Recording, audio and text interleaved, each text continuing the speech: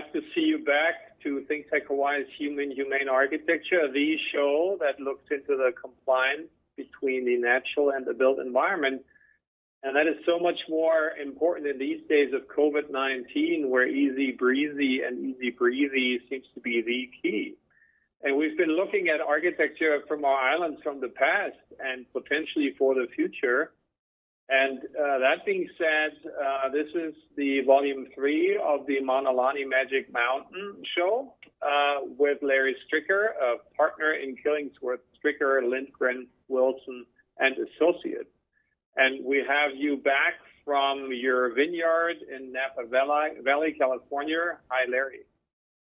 Hey. Good to have you back. And of course, we're having with us our co-host back in Honolulu, Hawaii, DeSoto Brown. Hi, DeSoto. Hello, everybody. And Martin, you should be introducing yourself as speaking from Germany. Thank you for adding that. That is so true. So we're from all over the world. And let's go to the first slide here, which is recapping where we had left last time. There's you, Larry, bottom left, above your Boston friend at Killingsworth. And then we see a couple of quoting pictures from the last shows where we've actually been talking about the hotel, the Mauna Lani Resort first, then the bungalows second, and then the last show we did with your business partner and friend, Ron Lindgren, Larry, and he was sharing the shocking news that in your typology of hospitality design, the percentage of projects built is only 15%. And that, especially you are DeSoto, not from our discipline, that was shocking for you. But for me, having been in practice too, still am, this is shocking as well, because in other typologies, it's not quite as drastic. But today, we actually want to share one of these who haven't made it yet to become real. And these are the Mauna Lani Groves.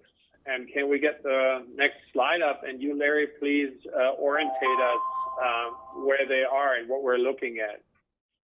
Yeah, we see the main Mauna Lani Hotel with the bungalows on the far left.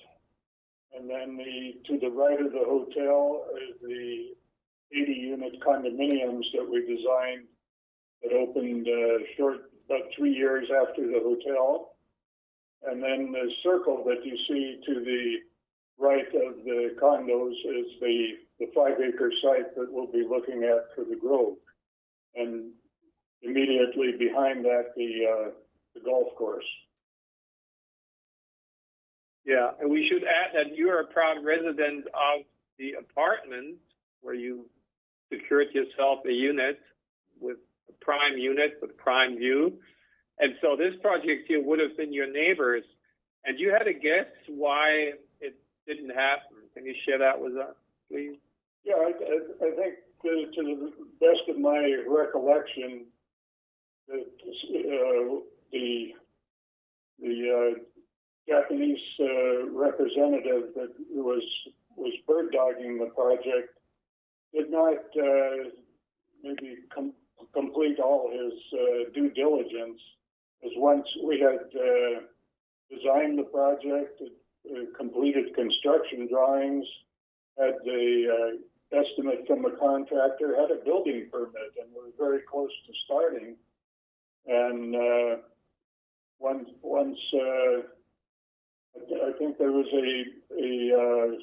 someone forgot to discuss this with the golf management people, since the project access to the project requires access through the golf clubhouse property and across the golf course. So that was the only reason I had ever heard that the project did not go ahead. But it was unfortunate, because it's would have been a very nice addition to the fish ponds. Yeah, and I think we can say too that when you look at this aerial photograph, you can see the configuration of the coastline and where the natural fish ponds are. But you also can see in between where the golf course is that this is all raw untouched lava, which is extremely rough and very rugged and very uninviting. So to turn that natural lava into what we're about to look at is quite a feat. Yeah. And the golf course, by the way, is still carrying the name of its original owner, your ancestor. Yes, Francis H.I. Brown. Exactly. So the next slide, all the material we're showing today is from Ron. Every once in a while, even here or half around the world, sends me lovely things. And this one was a marketing brochure, I guess we would call it these days, of the Mauna Lani Grove. And I wish, our medium would be tactile, because this is a wonderful brochure, very well done, very tactile, very finely made.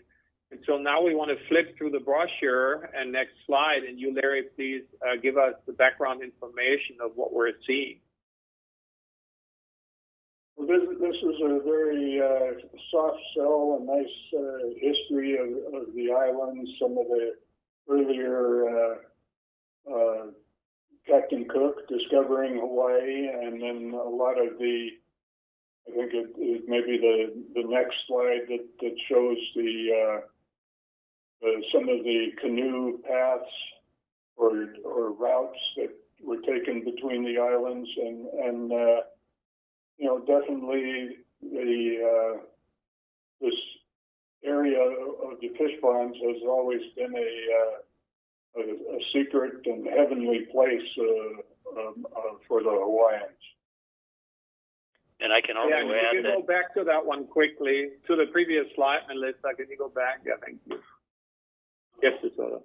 I was just going to say that the initial pages of this big brochure, this marketing brochure, has got the pictures of artifacts which come from Bishop Museum, where I work. So the actual surviving pieces, some of these come from Bishop Museum, and they are being used to emphasize the Hawaiianness of this very natural environment, which was just in the early stages of being developed at the time that we're talking about in 1990. And as you said earlier,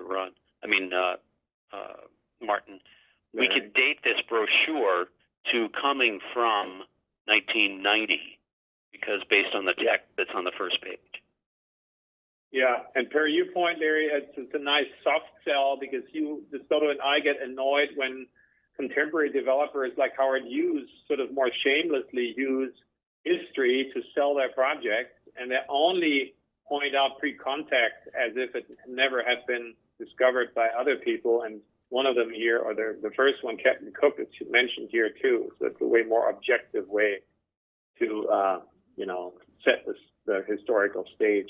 Let's go to the next slide here, which is an illustration. Well, that one we can skip over because we already talked about it. But the next one is, Larry, a sort of an illustrated animation of the siding of the actual 5 units, right?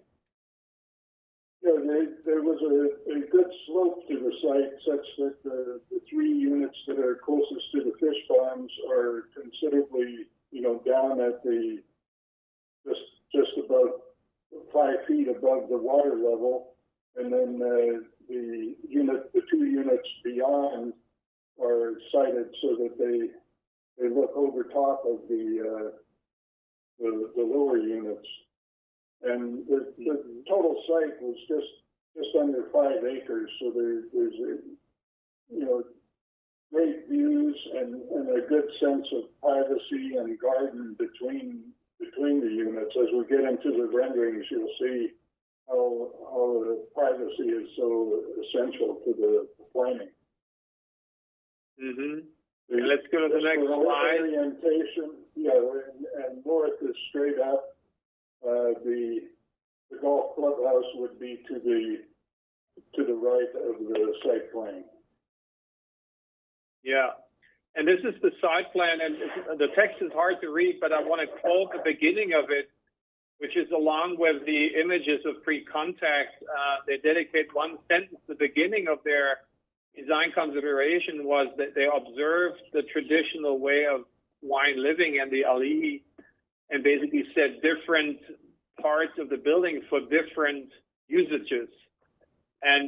But that's all they say, and then they say we say since culture has changed, but climate not, you guys were seeing this as still be appropriate and designing accordingly. And now let's get us oriented and explain to us kind of the zoning, the layout, which is very fascinating, Larry.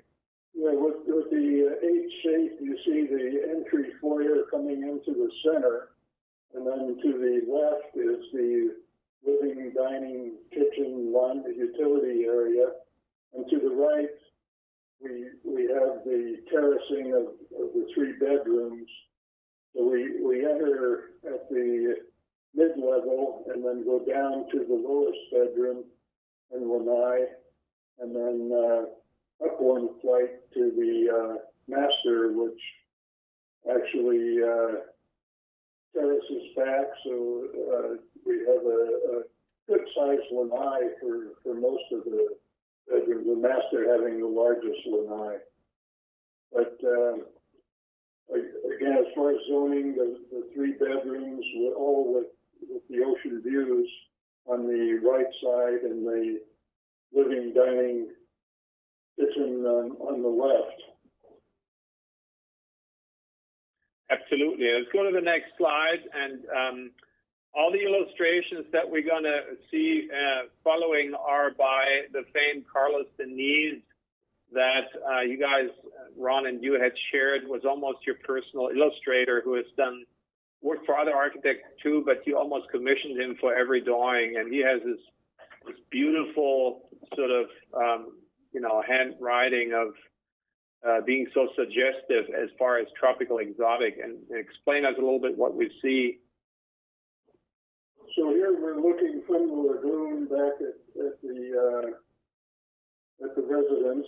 On the left, we see the almost transparent living room, and on the right, the 3 levels of bedrooms, and then the entry at the center, which overlooks the lap pool and the lagoons beyond. And I wanted to say that in looking at this rendering, not only do I see the signature exposed protruding rafters of the Killingsworth look, particularly on the left, but also on the right, it really resembles part of the Halekulani Hotel, which had been designed about 10 years before this by our friend Ron. And as you pointed out, Larry, the double-hipped dicky roof that we see here was something that the Killingsworth firm had adapted by that time as one of also its signature looks or signature elements for the buildings that it was designing here. Yeah, I think that was largely from the Halekulani, and we kind of made that a part of our theme for all the low-rise buildings, the bungalows, the canoe house restaurant, and then carrying us through to the units here at the Grove.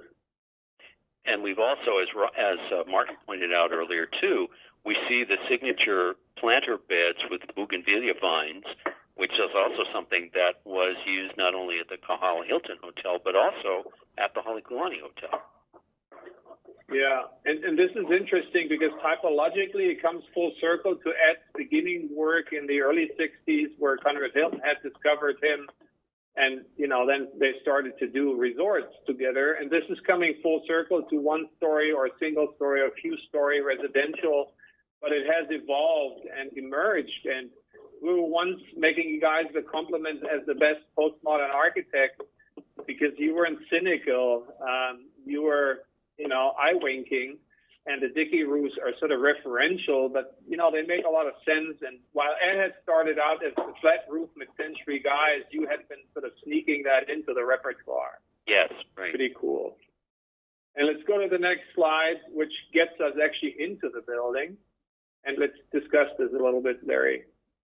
Yeah, well, we enter through a very lush garden, and then we have the post and beam trellis, and the cap over the entry, and that's kind of the center to going to the right, we go to the living dining wing, and to the left to the bedroom wing space. Again, you come through here, and your first impression is you'll see on the next slide, you see the lagoons beyond, and then the ocean in the background. So the whole sense of place, of being, in the lushness of the lagoons and the privacy, I think it really takes hold of the site and puts you in touch with the specialness of the lagoons. And I can also say, too, that atrium, as you walk in, is another Killingsworth element of the very high ceiling there, because it looks like it's almost a two-story entryway with these very high windows and curtains that extend all the way from the ceiling down to the floor, and that really reminds me of the Kahala Hilton lobby as well. Yeah, and as we were characterizing that, it's intentionally the absence of architecture for the presence of nature, and what clearly proves that you guys are, modernists and have been trying to stay away from postmodern in its sort of, true sense, is that that the fountain, I stole the anecdote already, isn't just a decorative fountain, as you were questioning that DeSoto, but it's multi-purposely a jacuzzi. And the brochure says, by the push of a button, it turns from a fountain to a jacuzzi. So that's a very kind of a modern, again, eye-winking kind of performance element there. Let's go to the next slide here, which is maybe the most telling, because that's kind of the gathering room, the outdoor room that is almost entirely outside and just has the main roof as the protection from what we need to protect us from, which is the sun and the rain. But otherwise, as you said, Larry, you feel like you're out there, right? It's definitely a transparent space and completely wrapped by the lushness of the gardens around the lagoon. It really, you see the density of the palm trees. The palms just continue. But during the early construction, we actually moved some of the palms, for use elsewhere on the site. So it was a kind of like a nursery for palm trees. So, and it still has kept that look. Yeah, and you, DeSoto, were questioning the mitigation of elements when it storms, as we had just been lucky again to not get hit by Hurricane Douglas, and that's illustrated well in the next slide, please. This is, again, stepping down to the lower Lanai, where there'd be cocktails and outdoor cooking area. And we see the treatment of the glazing. Again, we're looking at 10-foot high glass line, and then the additional height in the center of the living space. But again, the openness to the lagoon and the landscaping. And let's go dining. It's about dining time. So next slide. And there's a little bit of a surprise. And explain this that meant to be spatial arrangement. More of a formal space. So it is. It would have a side view out to one of the golf holes, and the kitchen would be to the right, and then the living space we just looked at to the left. So there are.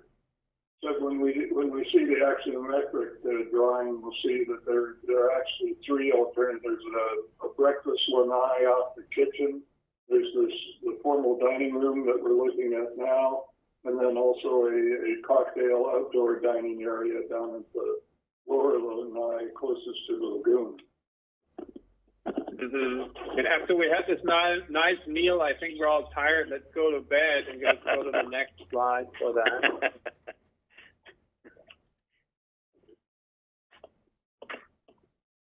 So that's the bedroom. So we're looking at the master bedroom, and we'll see fairly enclosed. It would have the one wall facing the outside of the H, that again would look into the landscaping, and then looking back from where we are opens to the next slide, showing the study or sitting area and the outdoor lanai and lagoons beyond. So again, going from a more private or enclosed sleeping area to a semi-open study or lounge area, and then to the sunning lanai. So a nice progression of space for the master suite. And there also are these very high ceilings. We don't have flat interior ceilings in these rooms, but we go up into what is actually the exterior roof space to give them a much more airy and dramatic and elegant look, too. A lot of these spaces are, like you said, reminiscent of some of the main buildings at the Halekulani, the right. House Without a Key, and right, and right. Very, very Hawaiian in character. Right. And if we go back for a second to the previous slide, we see something else, which is a very traditional device to mitigate our tropical well-being, which is a ceiling fan. So again, the cross breeze and the ceiling fan and hot air rising up and the fan basically taking it out. So these houses are very comfortable, would have been very comfortable, and we know from your other projects, which are very bioclimatic. So this is just another example for that. So let's go to the slide after the next slide. We'll jump over this one here. This is a great axonometric explosion drawing here that's sort of subsumizing everything you have been talking about, but illustrating it in an even better way, and gives us a better clue than in the plan where they sort of extracted floor plans in showing the cleverness of space planning with a sort of split level strategy that you had explained, right? That it's actually in part a multi-story building that never feels that way. It feels like a very gentle flow of spaces and places, right? Yeah, I think from the entry, and then you can see the small roof on the tallest element, which is actually the entry. But you're coming in at the mid-level, so that space, the